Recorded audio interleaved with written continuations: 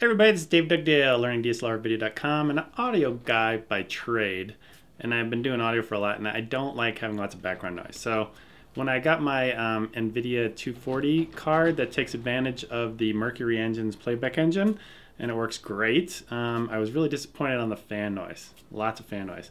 And usually when these manufacturers make these cards that are like less than $100, which this one is, I think it was around 90 bucks, I don't think they put too much into the fan. And what I did is I called NVIDIA, I called MSI, who made the card, and I said, can I control the fan noise? Because I tried in the software and I could not make it go do anything in the Afterburner software. And they said, no, you cannot control it software-wise. So I did a lot, I've done a lot of posts and stuff, and on one of the gentlemen, David, I think his last name is Knarr, over at Studio One Productions, who actually turned me on to this card, which is you should definitely go to his site. It's got a great write-up of CUDA cores and really technical stuff that I don't quite understand. But he said, why don't you just try one of these fan controllers, an external fan controller that sits on the back of your computer, and you have basically a potentiometer that you can turn up and turn down and adjust the fan speed. It's like, all right. So I searched around for one, and on Deal Extreme, I found one for like less than $3, which I totally don't understand because this thing came all the way from China. I mean, it's all written on here. I don't see how something that they can make something and have it come all the way from China for $2. I don't even know how you could do this shipping for that less. So unfortunately, the connectors that came with the this controller didn't work for me. So I had to kind of backward engineer it, find out where where I needed to basically turn the potentiometer. Yeah, basically when you turn it all the way up, when it's on high, it basically creates a short. But when you turn it to the low position, it adds in 100 ohms of resistance. So basically, you don't even need to buy a controller. You could just go out and buy a few pennies would cost you to buy a 100 ohm resistor and just run it in series with the high lead going to the fan from the power supply on the card, and that should work. So basically I had to solder it up. Before I did that, I had to test to find out where the temperature would be when it was running at full, because the fan was just running as high as it could.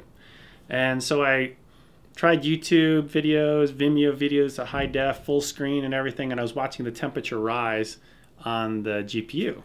And it would, like hit like 50 degrees centigrade, 55 degrees centigrade. And it wasn't really working it super hard. And then I went into Premiere and I was like, well, this should work it really hard. And it did. It brought the temperature up to about 63 degrees. Now here's something really interesting, was when you had like a yellow line where you didn't have to render it in Premiere, and the temperature went up to 63 degrees and it was using 40% of the GPU. Now, what was really interesting is when I added a bunch of effects on there, I already had effects, but I added more effects on there that were not GPU capable, meaning it turned the line red.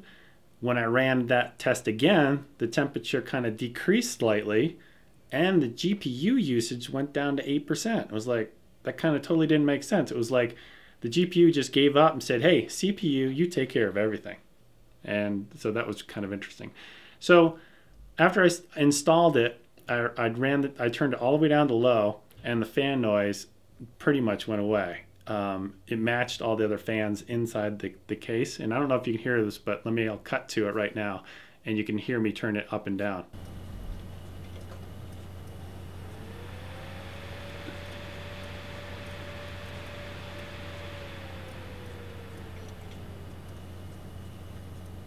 So basically now I had this installed and I ran that same test with the yellow line for 30 minutes. I just let it run, loop over this one video on playback, and the temperature went up slightly. It went to 66 degrees centigrade.